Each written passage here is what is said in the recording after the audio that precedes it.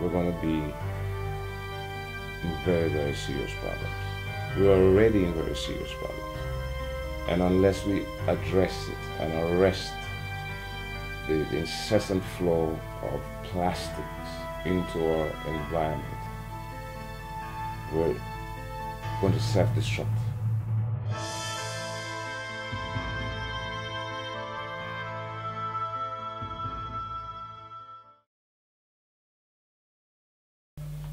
Protect the Environment Trust is a non-governmental organization designed primarily to recover all plastics.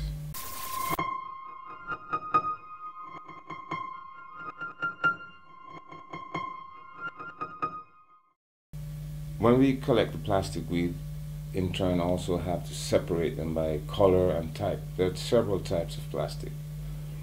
So we separate those by types and colors, and then we shred them in a machine, which can churn out approximately 2,000 pounds per hour of plastic. The shredded material is then packed and shipped overseas.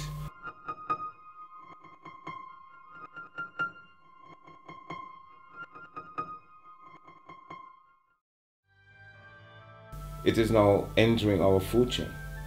The marine life is being impacted at a very, very serious rate. Not only the marine life, but the birds. It's estimated that every year 1 million sea mammals and seabirds, like the albatross or the seagull, die from ingesting plastic. People are still burning plastic in Jamaica along with their garbage. It's almost a ritual. Every household has a little fire heap at the back or a drum. It is very dangerous. The toxic fumes from plastic is perhaps the most poisonous of all. It's an oil-based product, so you can imagine the impact.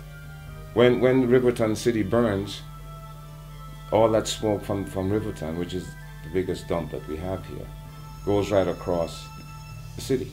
There's cases where immediately after the fire, there's so many people who are going to the doctor and the hospital because they have some respiratory problem, and it's all caused from that burning of non-biodegradable waste such as rubber tires and so on and so forth. So we're having a very serious problem in Jamaica when it comes to solid waste, and plastic is the main culprit.